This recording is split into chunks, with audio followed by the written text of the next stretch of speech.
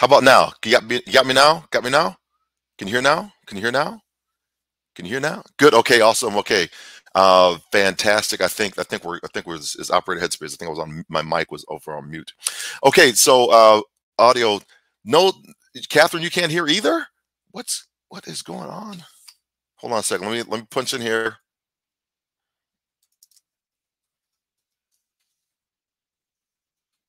Okay, Catherine says yes. Okay, great. Whew, okay, I am just like going crazy right now. What is happening? All right, so let's restart it. Going on again. I apologize for that. I don't know what happened. Saying Rodney Freese is on. Thank you, Catherine Johnson and Carolyn Strauss. Yes, okay, we got that. Let's put them up there. Carolyn says yes, they're hearing me. Rodney says yes, he does. Catherine says yes. And so thank you for much. I really appreciate that for sharing that with me because I didn't know. I didn't know it wasn't pushing out there. Okay, here we go. I'm John Register, owner of Inspired Communications International. I'm on the road once again because we are back out of this whole pandemic thing, I guess, because people are out and about. Man, the airports are crowded like crazy. I can't believe this, how much people are out there right now. Thanks, Catherine. I appreciate that. Catherine says, yes, now good. They are out and about, man. I mean, I was jam-packed. I was like this against the wall. On the plane, I was like, dude, can you give me just a little space, And I mean, I'm not some big guy too. So anyway, so we're having a great time out here. I'm at Deloitte University down in Dallas, Texas right now, getting ready to do a presentation to all their lawyer team this afternoon. So I'm really excited about that. Get a chance to talk about this new normal mindset concept that we've been pushing out there in this reckoning moment, the transformation and the new normal mindset. So that's been going fantastic.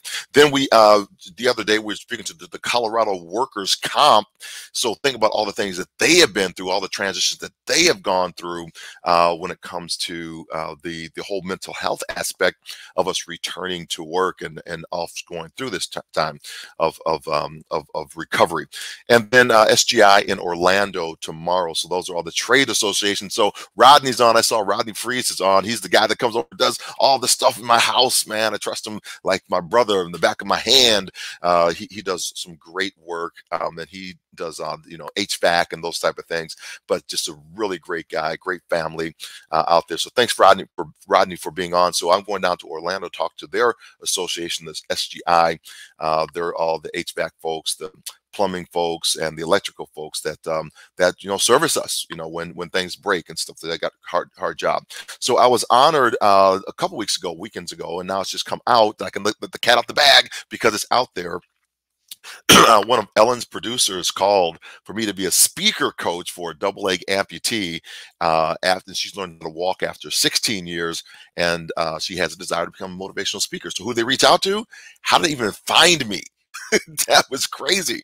So went out and we did that, and the show is out right now. So we're really happy about doing that show for Ellen, and I know her show's about to go off, but she's going on Ellen Tube, and you can catch that episode's going out there on Ellen Tube, and we're doing that with that young woman who is becoming a speaker. So today I have a fantastic guest. We're going to have him on because I've known him for a little while.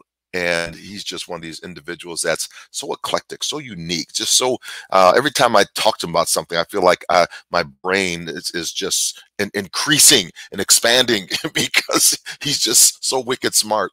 And I'm going to bring him on in just a second. But let me do him as propers.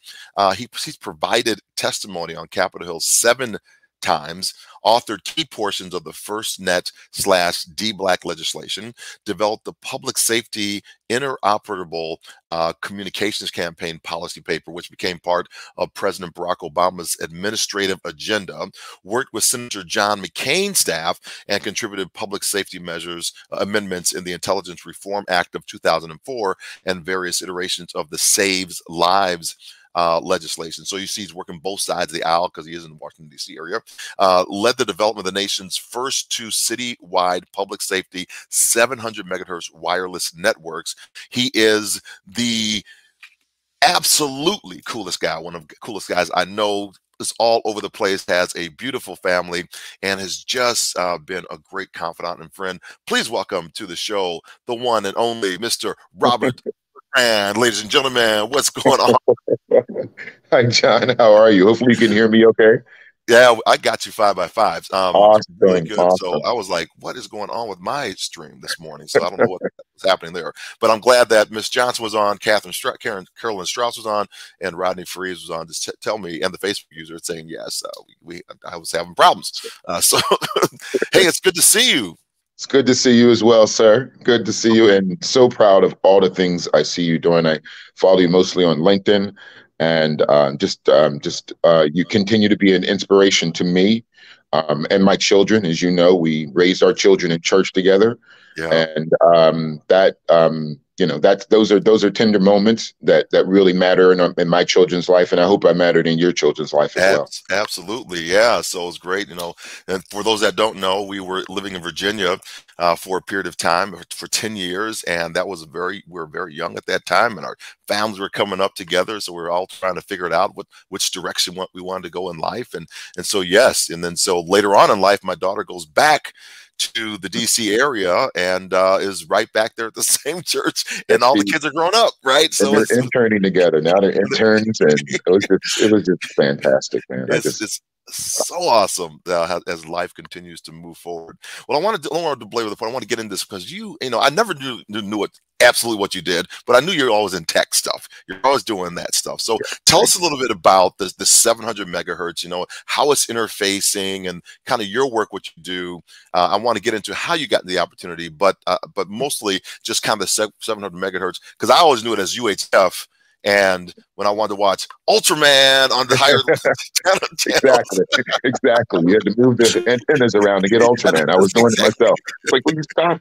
Could somebody stop moving the TV station around? Maybe we'll have. Well, that's interesting because that's exactly where it came from. So the work that this revolves around, at least 700 megahertz revolves around, is it goes back, regrettably to 1983, that tragedy when the plane crashed in Washington, D.C. It goes back to 9/11 when our first responders weren't able to receive the signals inside of the buildings and unfortunately, regrettably, terribly perished because Wow. just problems with communications for our first responders. In 2001, I actually found myself unemployed, and because that was when the IT bubble burst, and all the IT people in Washington D.C. were like, "Oh, great, this is wonderful." So I ended up finding a job as the deputy chief technology officer with the Washington D.C. government. Now, I'd worked in military technology before. I've worked on nuclear attack submarines and missile systems. I was certainly moved, like everyone else, about wanting to do something more for the country because across the country, our first responders, their communication systems were subpar, is the bottom line, and disparate and non-interoperable. Well, in Washington, D.C., I mean, you have 19 jurisdictions, you have all these federal agencies, and it was really, really bad when it came to communication systems in D.C. when I took the job. Last deputy in gets the hardest job, working with police and fire. That's a difficult job. But fortunately, the United States Navy prepared me for that. So, if you haven't been cursed out, you've been cursed out by somebody from the Navy. So, not to say that the police and fire were a pushover. I mean, they were walking around with weapons and axes and things. But, so I had to, the mayor did something interesting. Mayor Williams, did something interesting. He took the money from the police, took the money from the fire, and he gave it to the IT department and said, "Go fix the problem." That was unique then, and didn't cause a lot of friends for me, but we got the job done, and we resolved interoperability, excuse me, not only in Washington, D.C., but the surrounding counties, making up the national capital region. Now, we didn't stop there because we recognized that just being able to talk for first responders wasn't enough. So we designed and implemented the first publicly owned broadband network. Now, that was important because at the time, carrier costs were so high, cities couldn't afford it. So what we did was say, we'll do it ourselves. And we did it. We launched it. And that became a test bed in Washington, D.C., used by both federal, state, and local first responders back in 2004 when we launched it. That became the basis of what we know and the study behind a report that went to the president in 2006. That's another thing that went to President Bush. And that became a part of the FirstNet legislation, which we know today is a FirstNet deployment. That FirstNet deployment finally is very big because that legislation opened up airways specifically for our first responders and also investment for our first responders.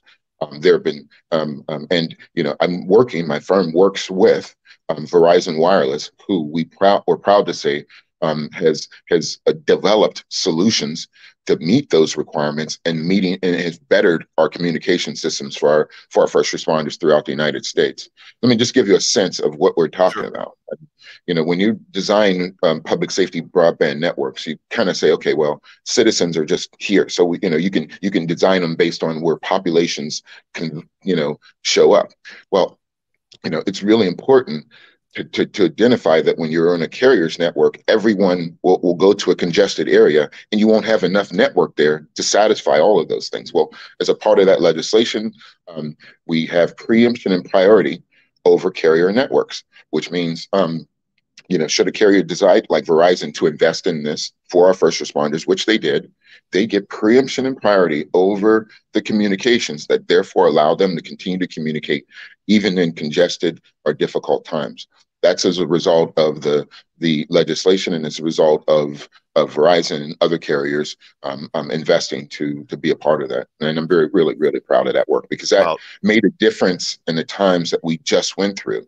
If you think about our civil unrest and the difficulty and how crowds suddenly showed up here and how first responders had to respond to those crowds, both, emergency responders who are trying to, get people who have been hurt or police who are trying to contain an area. So consequently, having communication systems that allow them to continue to communicate no matter where crowds go was essential for the security of our country. Wow. And so you're on the ground floor of this, to allow folks to talk. I mean, the way I used to do it when I was in the military was a MAR station, military operated, affiliated radio system. So I was ham operated trying to get the Yep. the last the last lines out. Absolutely right. Little different, right? So I Absolutely. had my little radio dialing it in, man, doing my net control stuff. Mhm.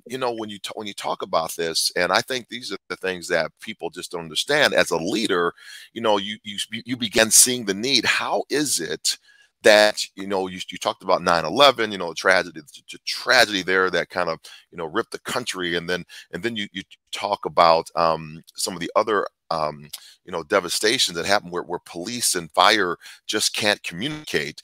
How do you see the solution for it when you are that deputy that comes in and says, okay, I'm going to get all this money? There's got to be some hurdles that are in front of you. Oh boy. Well, yeah, there are plenty of hurdles, especially when you birth something. Okay, Yeah. when you're at the edge of things in technology or anything for that matter, there's a lot of risk. Um, but what we recognized was the technology at the time for push to talk was exactly pushing to talking. And at the time, we were like, hey, first responders need so much more. And wouldn't it be great if they had this situational awareness, if they had information about a building before they ran in it, if they had a video from a helicopter above that showed you infrared hotspots on the top so you know not to walk on those places in the top? Wouldn't it be great? Sorry. Wouldn't it be great if if we could provide all of that to our first responders at the scene? We Mhm. established that vision because, frankly, commuting back when we were in church and when I was commuting in Washington, D.C., and I was going to work every day, it was frankly frightening because I knew at the time that some of those communication systems weren't working and wouldn't work should there be a tragedy. Wow. So, nothing like fear to inspire you. You're in a metro with everyone else, and you're like, I know the communication system down here doesn't work, but I'm working on it right now. So fortunately, we got it fixed. But I got to get to um, work. I got to get to yeah, work. So we got to yeah, fix this we got to communication. fix this. Yeah, there's a little inspiration when it's like in your backyard. So that wasn't the only inspiration, but that was certainly extra inspiration when you're in the middle of it. But I mean, it's got to be challenging, right? So you have, because these departments, they're in such a hotbed political city, left and right with Washington D.C. It can be quickly that somebody turns and says, "Well, how come we're using these funds to go this way? Yeah, we need to protect and get fire, get the protective gear for our first responders. We need the money to go to this stuff. What are you talking about communications, right? How do you Wow, make the were argument you that in that's the got to be meetings? Oh, you must have been in the National Capital Region NCR budget meetings. Oh my God! So fortunately, out of a tragedy in 1983, when that yeah, plane crashed in the Potomac, yeah, there was a jurisdictional confusion who owned the response, right? So the leaders back in 1983 in Washington D.C. area came up with the National Capital Region, the Council of Governors. mhm, And, that is a special place because that's where the IT people get together, the police get together, fire get together. And now you got these mini teams. So it actually, from a yeah. government standpoint, the IT people were kind of together. And, so it adds a whole bunch of more complexities. But yes, I did absolutely have to sell using those NCR funds to implement this project. And it did take some convincing, especially when you're looking at conventional communications versus next generation communications, and that always is a hard sell for folks who need it now. So fortunately, we were able to convince them, and we were able to be successful at it at the time. So there, Robert, there's some adaptability that has to happen here. And as we look at, people want as much as they would love to, they try to push me in my keynotes beyond the pandemic. I said, well, we're still here, right? And so I often will take people back to the last time I believe America was truly resilient, which was World War II. And so those folks were 9, 10 years afterwards, Great Depression, all these things that were going on before kind of the war and everything. So when you look at where we are today, how have you used some of those strategies in your leadership to help other people kind of get through these tough times? Because 9/11 was hard. The Potomac 1983, that was a hard thing with a plane going into Potomac. Those were challenging moments. How do you, when you're leading in moments of crisis, how do you help other leaders, like I'm talking to today at Deloitte University for these attorneys who are the ones that are going to be trying to make policies for this? How do you lead in those type of examples in those times of crisis? Well, life has lessons, and if we pay attention, you know, Mm. you know, if it's a lesson if you pay attention, it's probably a punishment if you don't. Um, and early in life, 41 years ago, a matter of fact, um, we had some difficulties in my family, and I found myself at 17 years old needing to sell the furniture in our family house in order to Mm, mm, pay for my tuition at the time of a private high school I was attending in mhm, Pittsburgh, Central Catholic. And from that time on, I was technically and financially on my own. I lived with my grandparents. So, I applied to college and I went to college. And certainly family was absolutely 100% behind me. But the responsibility of me became me at that time and, me exclusively. That's an interesting place to find yourself in that youthful thing. And you're often, I found myself at the crossroads. And at the time, John, I'll be honest with you, that was my moment of doubting God. I was actually mm. at that Catholic high school. I took a class called Atheism and Belief. And remember the instructor, the first day of class came in and said there was a chocolate cake on the table. And we were like, hey, yes, absolutely. We're hungry. And then he's like, there was no cake on the table, which was depressing. But he's like, okay, tell me where God is, right? And it was a very interesting class, probably the only class other than physics that I remembered and that I remember. But it also gave me the tools needed to understand faith better and understand how faith is not physical oftentimes, and that in that situation that I was in, while I blame God for what was happening, I came to realize that God was acting in that moment and protecting me, and therefore was worthy to continue to follow and to praise. And the second thing that I said was, anytime something happens to me in life, positive, negative, no matter what happens, I'm going to use it as fuel. It's Mhm, going to be fuel. So that moment you have a millisecond to determine what you're going to do when something bad happens. mm, You can mm, determine you're going mm. to make something positive happen or something negative. And Yeah. from that Yeah. point on in my life, that's what's been driving me. And that's what I continue to do when I'm in that moment of crisis. Like, what's the positive thing I can do at that moment? Don't think about anything else about the positive thing and execute. And then I move on. You are saying something that's powerful. You are saying something that I often will share with audiences, and so without even knowing that you're going to say that, is that I often will share that the hurdle that's in front of you is your hurdle. You have to attack your own hurdle, and we can give you tools, like you sell furniture, whatever it might be, to give yourself the runway. But eventually, you have to make this decision in that millisecond that you're going to take the hurdle, and no one can do it for you. You have to do that Absolutely. yourself. And so that's a really great analogy. So when you talk about all these things and the adversities that you had to face, what were some of the things, you talk about going back to Philly and the high school? What were some of the other things that you had to face that really kind of what you would say would defined you and like who you are and began shaping the Robert LeGrande to make these hard call decisions that we see later on? Well, so at the time when I was at my grandparents' house going away to college, I call it the suitcase philosophy. And I remember this like it was just yesterday. And I got another philosophy I'll tell you about later called the farmer's philosophy. Um, Yeah, I want to know about that because I got this in my notes too. And then we got Jeff Woods just came on. Yeah, we ran track, and so we were at the Olympic trials together in 1992. So he's saying, Mr. Grant, thank you for sharing that experience. Very powerful. So we got to shout I him out. really appreciate that. There's a suitcase, and I'm packing up my grandparents' old, suitcase to go to college, and I'm putting stuff in.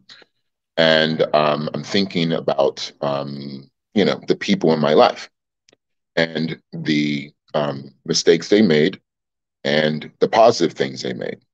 And the mistakes they made, I remember putting them outside, mentally putting them outside the suitcase. Like, I'm not going to do that.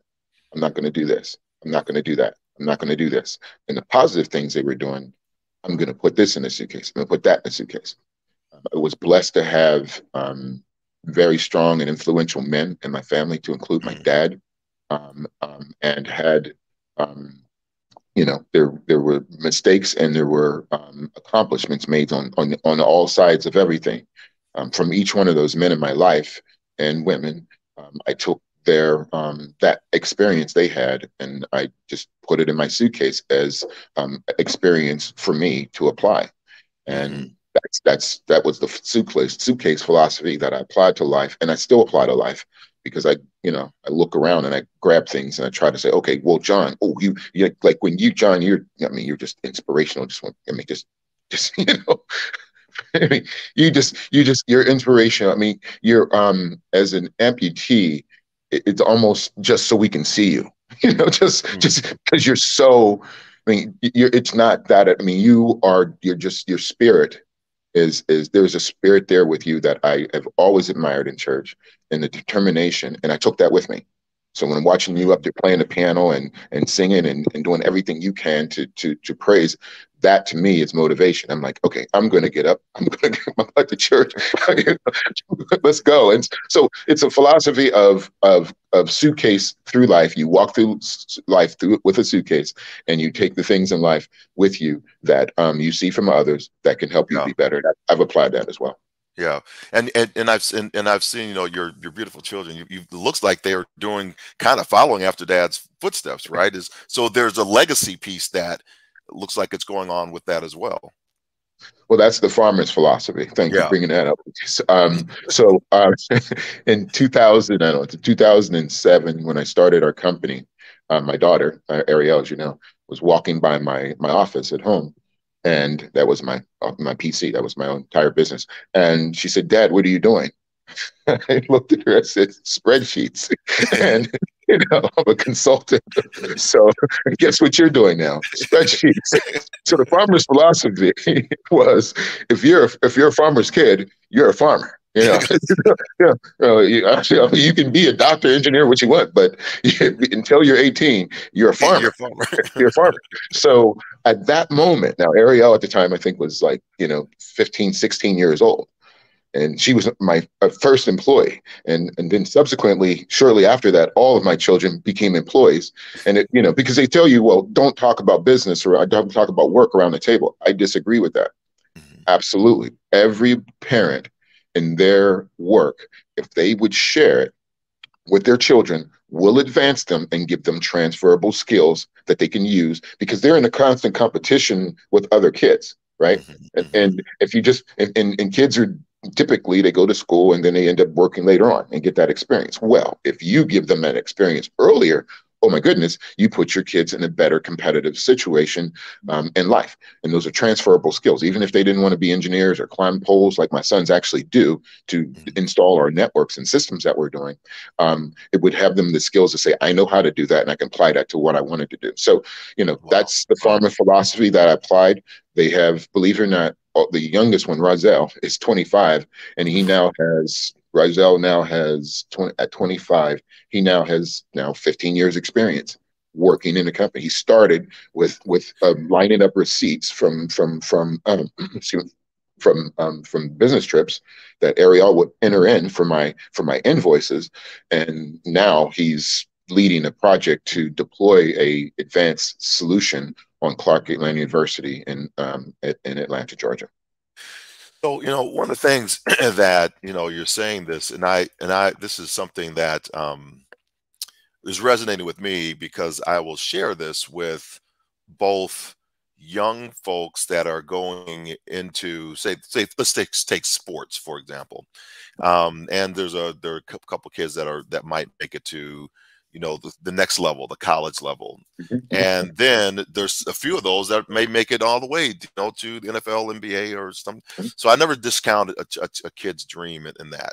I just say, if that's what you want to do, then you got to, put in the hours, put in the work, and let's find the opportunities, because you can put in as much work as you want to, but let's face it, if you don't get the opportunities, you're not you're not going. So and then on the other side, I'll talk to folks that say, "Oh, these athletes are making so much money, and this all this stuff," and they think that there's an association on that kind of the early curve, or the early kind of outset of what you're talking about, with this growth set, that there's something that should have been delayed for them. They should not have had the access to that opportunity. And I say, well, that to that group there, I'll say, that child, they started learning how to do their craft at 6 years old. And they went to their little pee-wee league, and they kept on going all the way up. And now when they're 29, they've had their work life while Mhm. you're just beginning yours. And so how would you have done it? They've had their work experience, and now they Well, can go to a different career.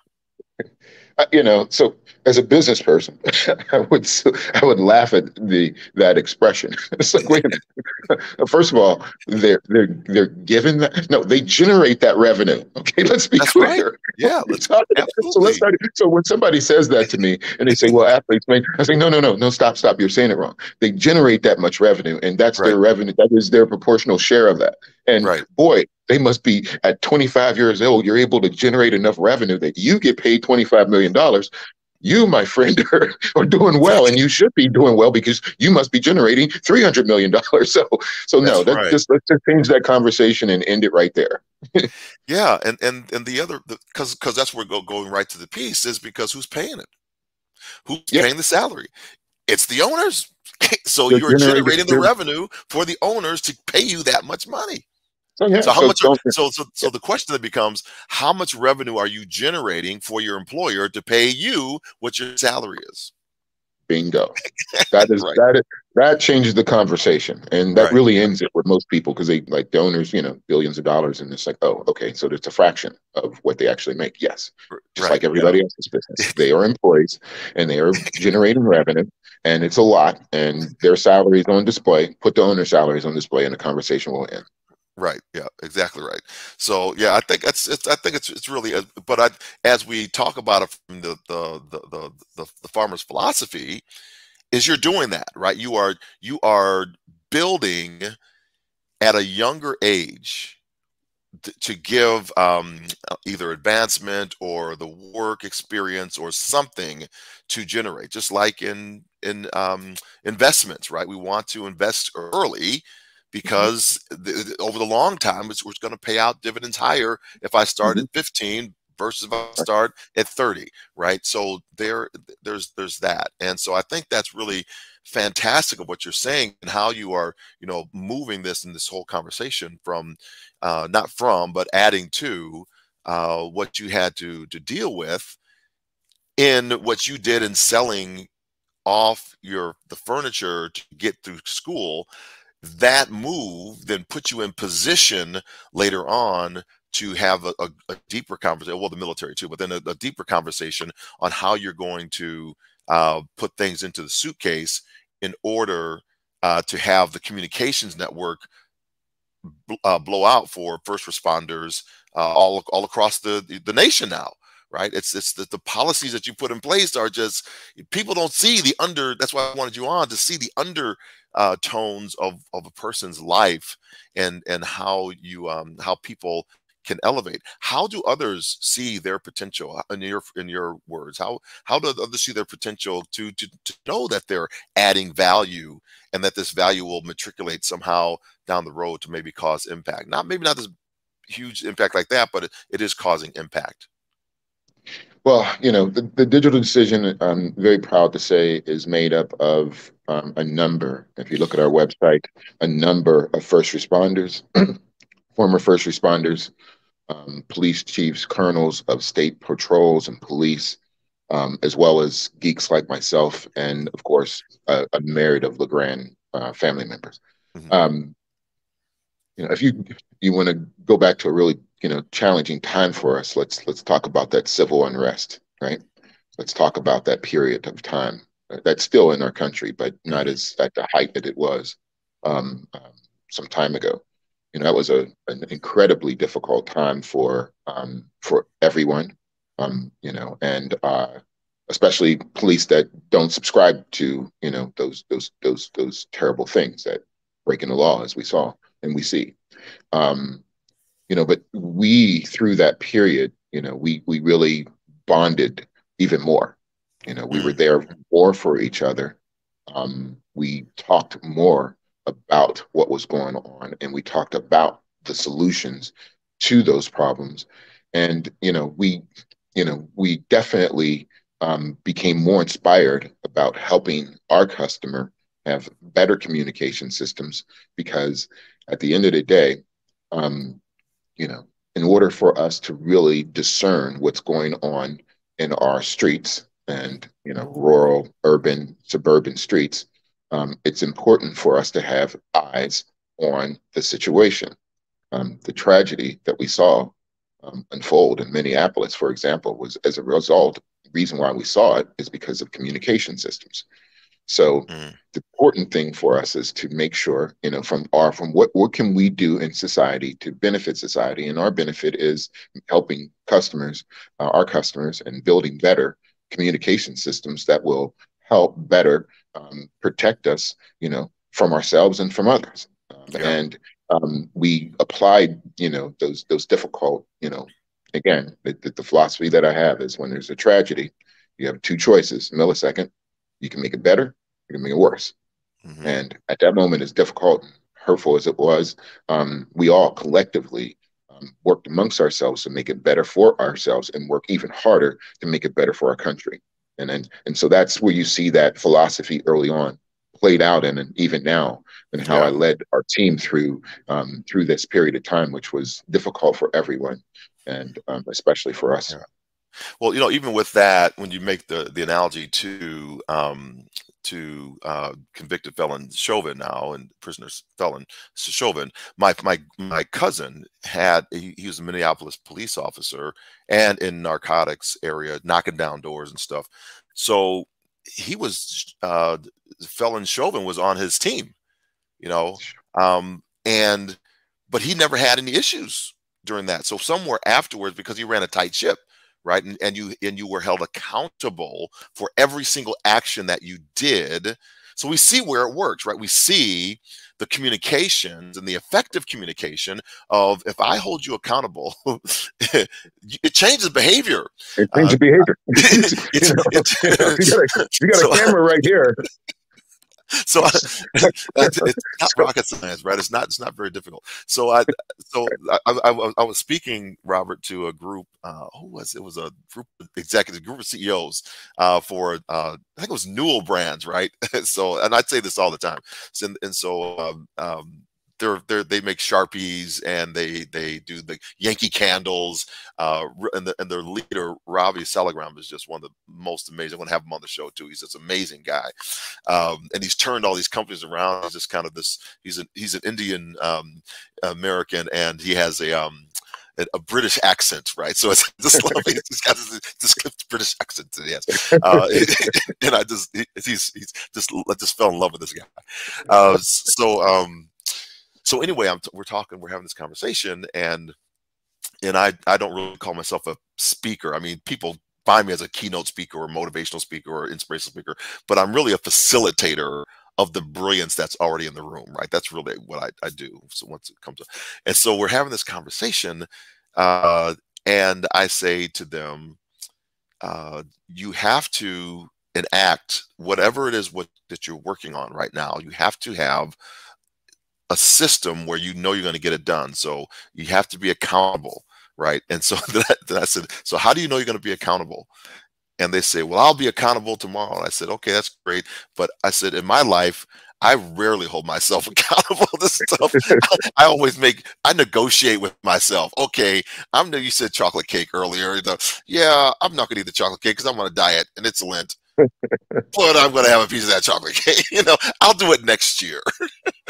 so, I will share this one philosophy because I had to come up with something in order, with kids, you got to keep coming up with terms and stuff to try to make a point. And and we got into this debate of excuses versus reasons. Right? Yeah. Okay. Yeah. And so to simplify it, I was like, okay, that's an excuse. Excuses are bad. Like now, a reason is what you have after you exhausted all possible excuses. So, that is, that to me reverses the that whole thinking of how you would attack something, and you're attacking it saying, okay, let me identify proactively those excuses and make sure that those are not a reason, because excuses are a sign of true failure. So, well, we say that excuses are monuments of nothingness. They build absolutely. Bridges to nowhere, and people who use these tools of incompetence are masters of nothing.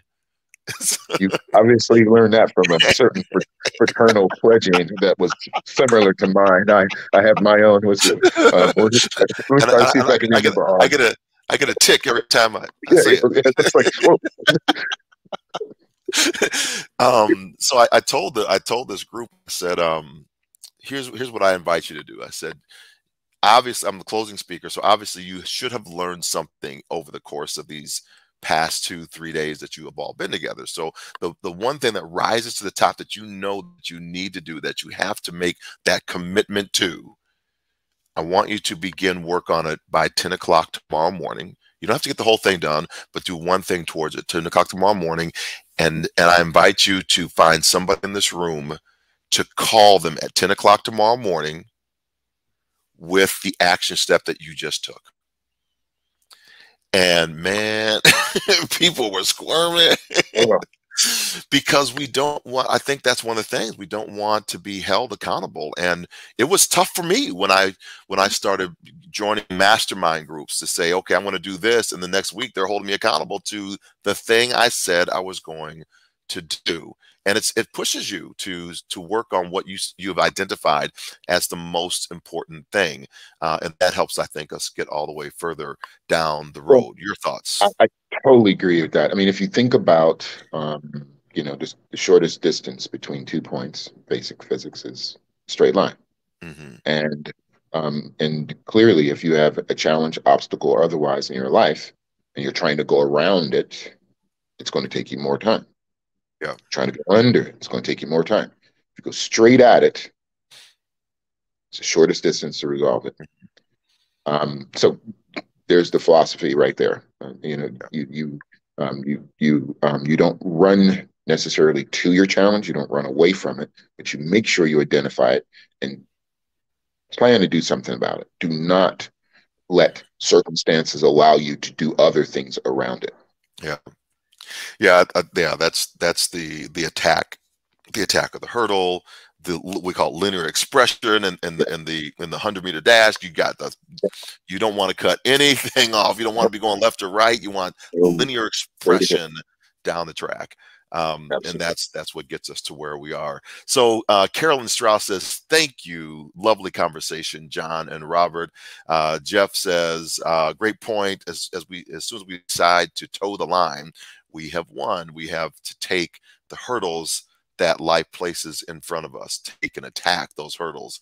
And so we want to just, I kind of want to honor those folks for chiming in on the conversation. Anything that we have left out before we get ready to wrap the show? Just no, I think I expressed everything that I wanted to share, or at least thought about sharing with you when you Yeah. asked for me to come on. I made my spiritual point, which was to your listeners and people.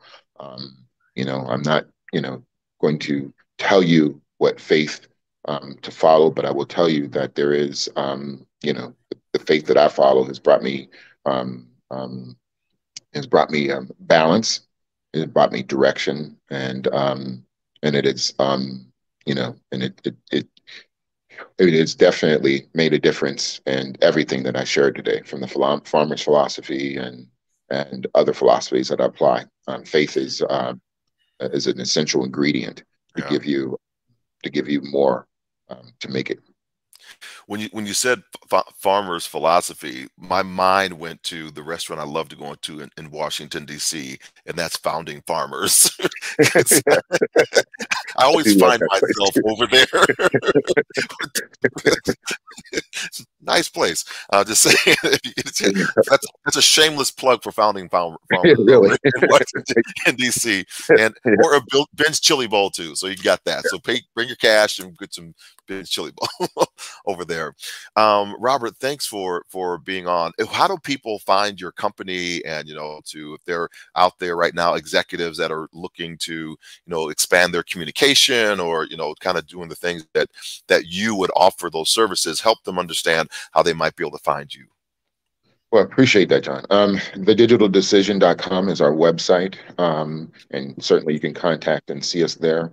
The types of things that we offer, we're a consultancy where we help um, companies to deploy and to maintain public safety communication systems, and we're subject matter experts at that. We're also subject matter experts at integration. I mentioned that I worked on submarines and things like that before. And I took that philosophy, if you will, from Lockheed Martin, which I was proud to work for, and applied it to where we have integrated some of the most, I would say, innovative solutions. And we now we're bringing products to the market. And those solutions are community-based solutions that will help and it's the Internet of Things, and leveraging that technology to provide more security in a community, and actually build more trust while you're doing it. Mm. So if you go back to what we went through, that came out of the tragedy and the civil unrest. What came out of that from our team was to build systems that improve public safety, but also improve public trust. And that's what we're bringing to market. I'm proud of it. Love it, love it. Well, thank you so much for being on. I really appreciate you being on the show today. So I'll get ready to wrap it up here, but stay on just for a moment as we get ready to go. Everybody, Robert LeGrande, just fantastic show for us today, and thank you for your gifting and what you have brought. Blessings to you, your family. You all continue to be fantastic friends. So thank you for coming on. We'll get ready to wrap this show, everybody. Give a hand, give the applause, give the thumbs up, give the hearts, whatever you got to do for the one and only Robert LeGrande. We'll have another great guest on coming up. I usually do these shows on Thursday, but we're on the road again, and I'm doing it from hotels now. So hopefully you are hearing this this session from wherever you're listening from, and you're hearing it okay through the hotel internet. So if you have a great suggestion who is a leader and they've gone through some type of challenge, most leaders have, please introduce them through me. And if you think they'll be a great guest in the show, through a DM. I'm here most Thursdays, and we always talk about Inspire Communications, how we help business professionals to hurdle adversity, amputate their fear, embrace a new normal mindset to win the medals that are in their lives. One of our philosophies is to go forth and inspire your world. Why? Because go is your command, forth is your direction, inspire is your vocation, because only you can do this work and world, because it's your sphere of influence. We'll see you back here next time on another episode of Life's New Normal on the cut of our virtual podcast. Have a great day, everybody. We'll talk to you soon. Bye for now. Bye.